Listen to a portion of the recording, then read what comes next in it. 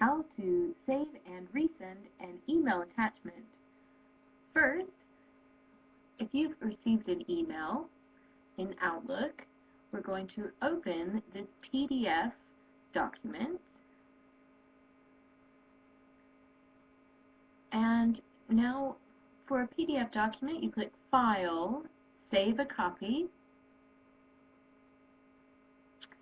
and then we're going to want to click where it says Save In, and this is where you can choose where to save it on your computer. We're going to choose desktop, and we'll click Save,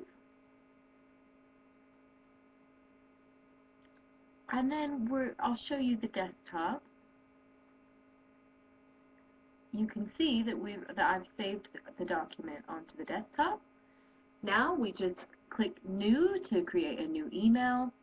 We click on Attach File, and this will allow us to look for the desktop where we've saved it.